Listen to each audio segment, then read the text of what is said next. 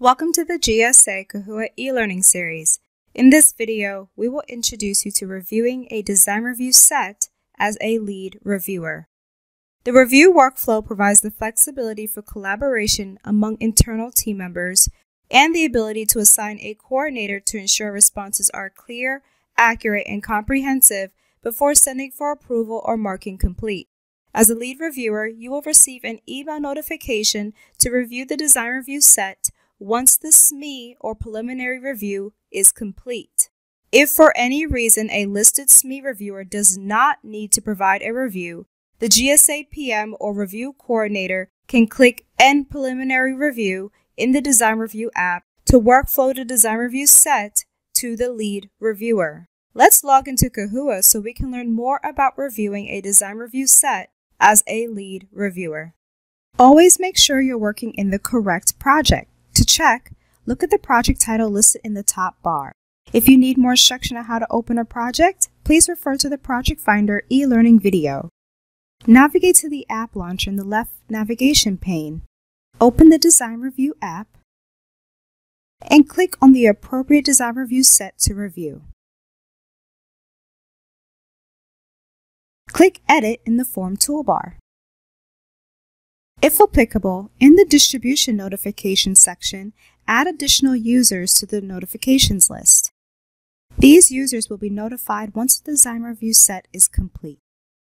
In the Files for Review section, click on the three dots to the right of the first file to view, download, or mark up the file.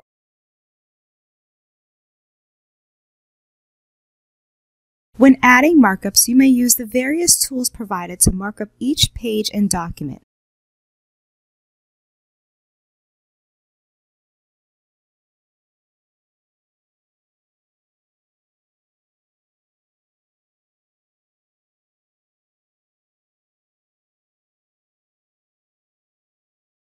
All markups will appear in the log view below.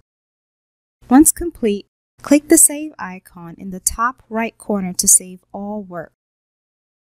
To move on to the next file, exit the markup view.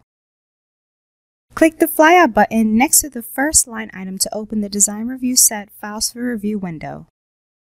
Select the review status from the drop-down list. In the Details section, click Insert to add any additional comments for the file. If there are additional line items, click the Next and Previous button to fill out information for each line item. When complete, click Done.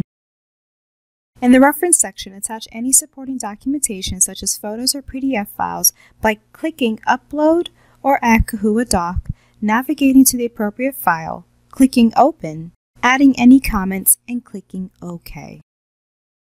To return to the document later for additional markups, click Save to save your work.